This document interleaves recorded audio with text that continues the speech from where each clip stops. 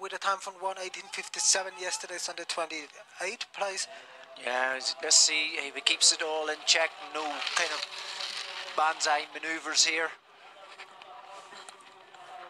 Good start so far. Nearly half a second up, 0.42 up. Yeah, and here you can see the start. Yeah, really digging in. Whoa, he hit that on one cuffin, but nice recovery. A little bit too fast in the first corner and it crashed. That'll cost him a bit of time. We'll look at the second split, but oh, he's making a bit of a too early and ham finger of this. He needs to settle down a little bit. And in the middle of this corner, when you're too early, there's a little hole. A little dip, yeah. He's lost 1.4 seconds. And he's nearly half up, so he's trying too hard. I said it before, let's not see a banzai, and I think he's trying too hard. You have no chance to hold the sledge. No chance. When you get a hold. Ooh, that sled looks dirty, doesn't it? Oh, not badly done there.